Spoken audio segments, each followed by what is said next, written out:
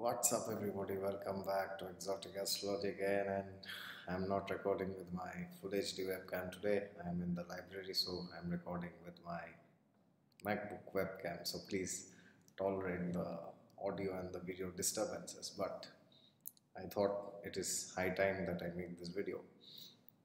If you're new to the channel, then please subscribe to it. And if you like this video, click the thumbs up and watch my other videos, especially the Bhagavad Gita series, which I have started only for you people. Well, what is today's topic? Today's topic is the most important of all topics. Today's topic is the number one topic. It should be the first topic which we should discuss, but unfortunately, I'm discussing it very late, but better late than never. Today's topic is importance of basics, and basics. Well, in our journey of learning astrology, we will be learning different techniques, different secrets, different placements of planets, different houses, different concepts like Tithi, Vara, then we have Ashtagvarga, then we have Yoga, we have Karana, we have Nakshatra, we have Dashas, we have different sorts of Dasha systems, Vimshottari Dasha, we have Chara Dasha, we have Yogini Dasha, we have Narayan Dasha, so many other ways, and then there are transits, my god, every month it's changing, sun is changing sign, every 15th of every month, then we have moon who is changing sign every 2.5 days. Mars is changing roughly near about 45 days to 2 months, and Mercury changes in 20 days, Venus changes in 25 days, Jupiter changes in 1 year, Saturn changes in 2.5 to 3 years, Rahu Ketu changes in 18 months roughly. And then we have different rules, different houses, and so many other concepts. We have the Karakas. Jupiter is the Karaka for children, Venus is the Karaka for spouse, then we have Mars, Karaka for property, land, real estate, Moon is the Karaka for mother. There are so many things that we have to learn to integrate when we are becoming a serious student of astrology. But the challenge is how to become strong in astrology. Yes, how many techniques should we know? Should we know exactly how to predict the day of the marriage or the day when you will get the promotion?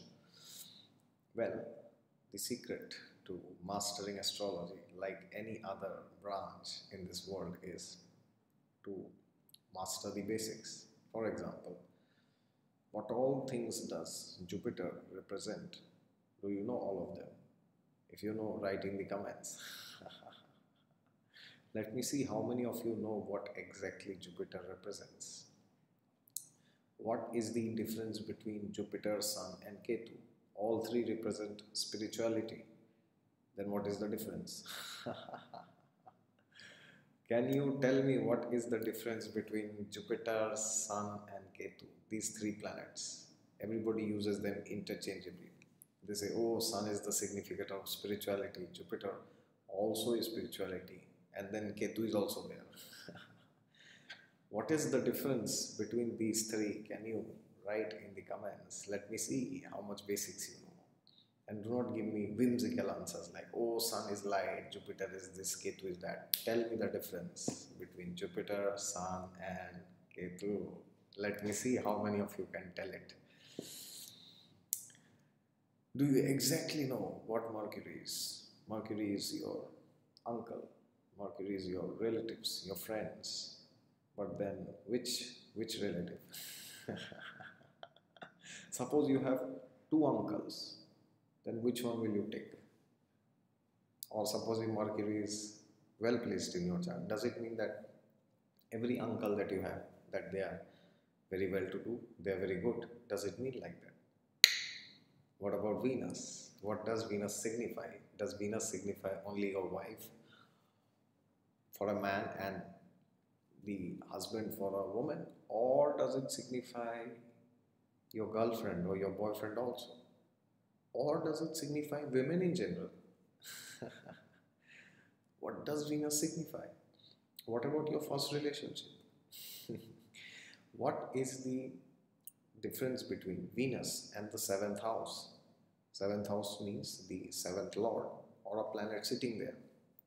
For example, let me give you a question. Let me see how many of you can answer. If Venus for a man is placed in the sign of Cancer, suppose, but Mars is placed in his seventh house. Okay, should I repeat? Venus is placed in the sign of Cancer, but Mars is placed in the seventh house. Yes. Now see, Cancer is the sign. See, Venus is in Cancer. So what you will say? Okay, maybe the wife, depending on the nakshatra, either it's Punarvasu, Pushya or Ashlesha in Cancer. You will say that, okay, the wife can have traits of Cancer.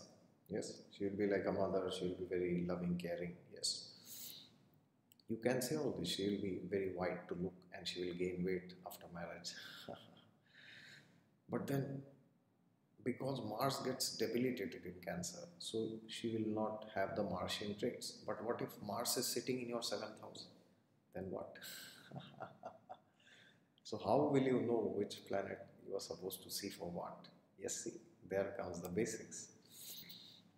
Suppose there are two malefics in your fifth house. Saturn and Rahu is there in your fifth house. And what if Jupiter is in Cancer in exaltation? Then what? Will you have children or will you not have children? Let me see what is your knowledge. There you go. Suppose Venus is exalted in Pisces or it is in Mool Trikona in Libra. And suppose your seventh house has three malefics, Sun, Saturn and Ketu. My God. Then will you have a marriage or you will not have? Or because there are three planets, you will have three marriages.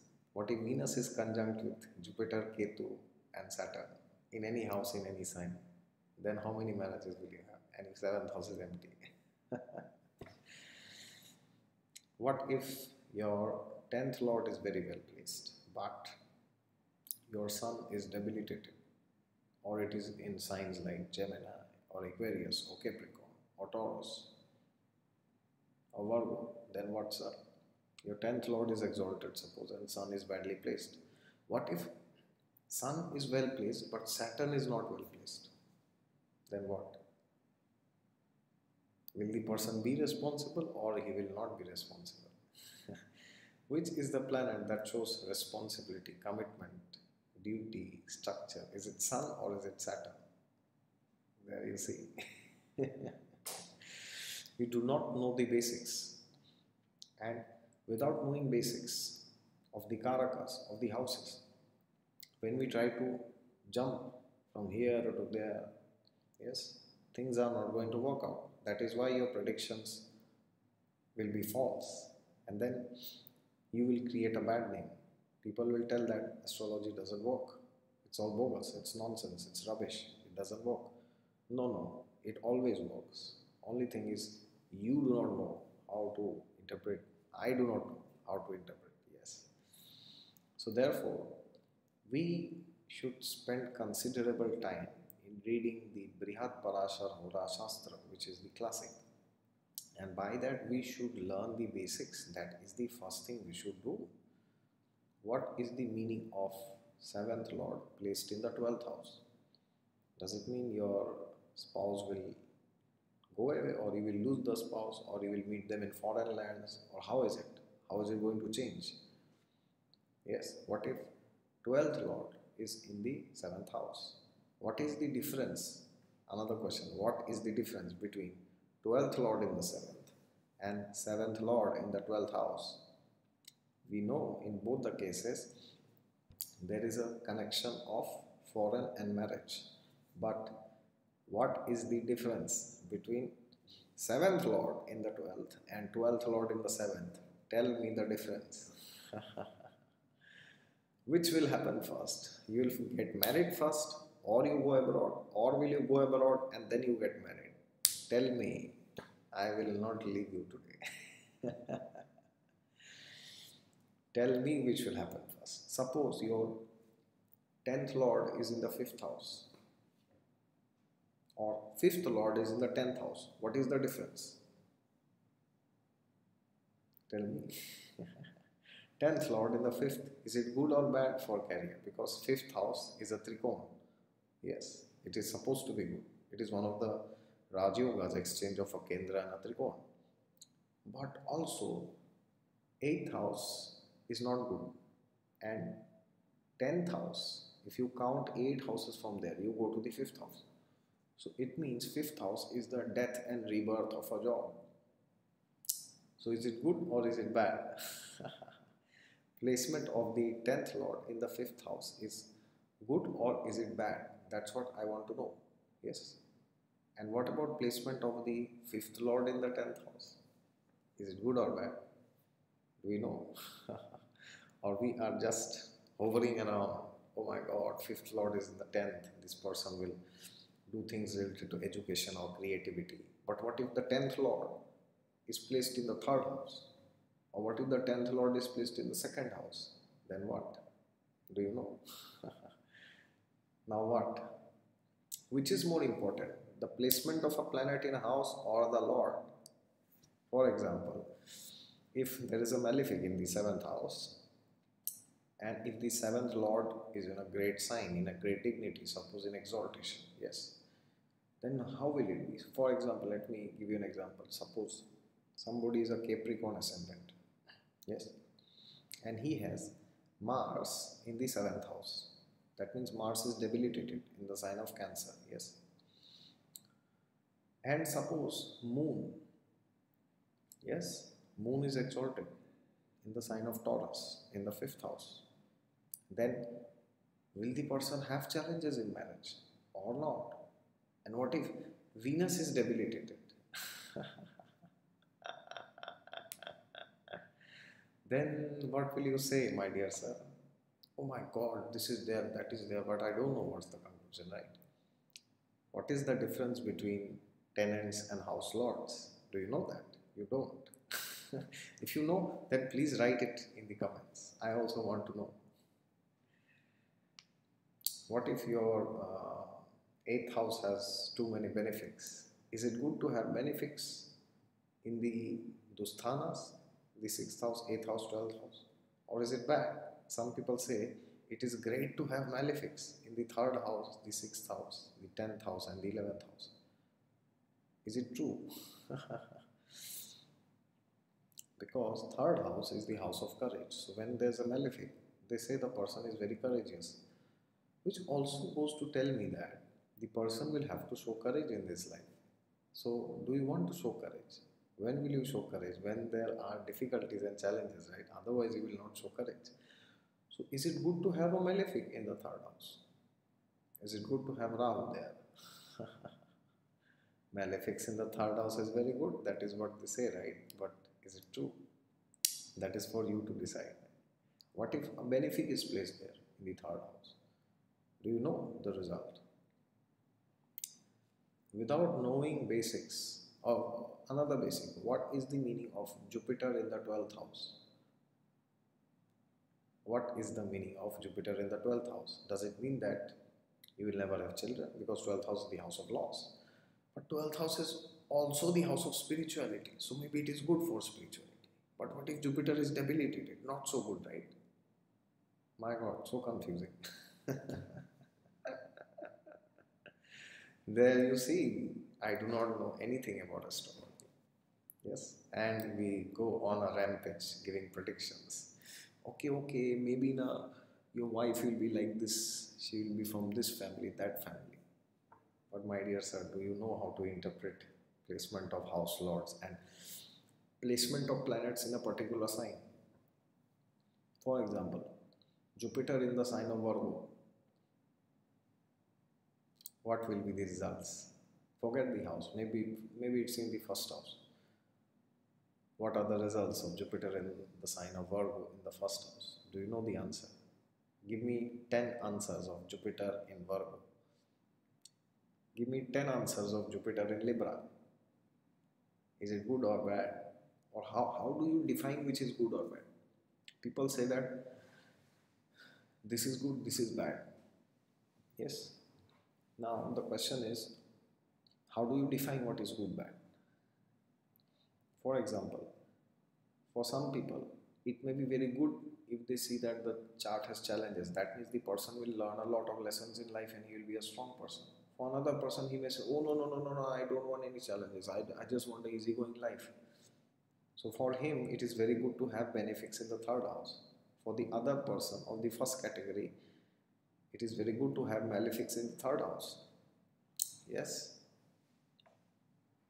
Because their definition of good and bad is different. For one, good means an easygoing life, and for the other, good means a life with challenges which you overcome and then you become strong. So there you see importance of basics. So whenever you are talking of things in a black and white manner, oh, this is good, this is bad, is it always true? Or the question is it always black and white? The question is yes. For example, if Jupiter is in Capricorn, is it always bad? Or there are some cases where it is not that bad also. Venus exalted in the sign of Pisces, 28 degrees of Revati Nakshatra. Is it good for marriage or is it bad? Let me give you a hint. Which is the sign, which is the Mool Trikona, the house of Venus, or the office, the prominent sign of Venus? It is Taurus, right? No, Libra. Yes, Mool Trikona is Libra. How many houses is Pisces from Libra? Count 7, 8, 9, 10, 11, 12. That means Pisces is the 6th house from Libra. That means whenever Venus is exalted, it is not very happy from its Mool Trikona. What does it mean? That when Venus is in Pisces, the person may have difficulties finding contentment in sexuality because 6th house is the house of celibacy.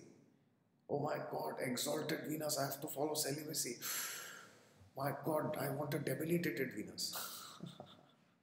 Jupiter exalted in Cancer. Jupiter's Mool Trikona is which one? Sagittarius. If you count from Sagittarius, Cancer is the 8th house.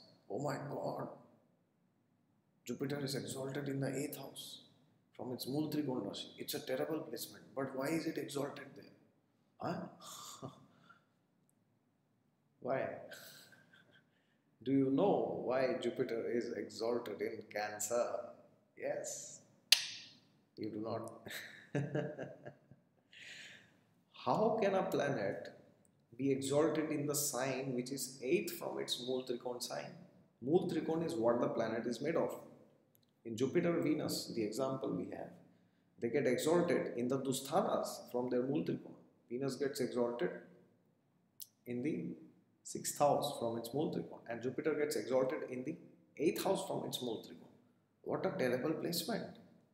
Why has Parashara given exaltation? Do you know what is the meaning of exaltation? Exaltation means good, right? Just good.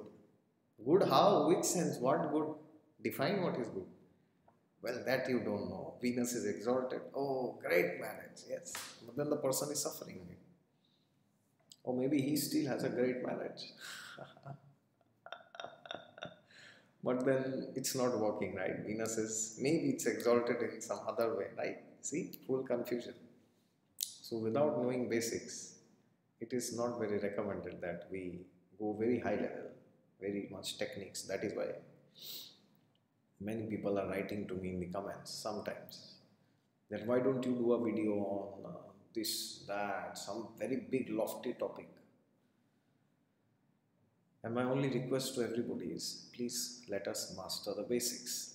Let us understand what is the meaning of placement of planets in Kendra from each other. What is the meaning of placement of planets in Trikona from each other. That is why I have made those 2 videos. Please go and watch it. Otherwise, you will not understand how planets are sitting. Conjunction will not help you. Yes? Please go and watch those 2 videos. Only then you will understand how the planets behave. Why is a planet getting colored by another planet? That you will only understand when you see those 2 videos. Okay? So do not worry. I will make videos. There are thousands of videos to make. Do not worry. I will make all of them. Till the time I am breathing, you will keep getting uploads in YouTube from my side. Unless there is a calamity in my life.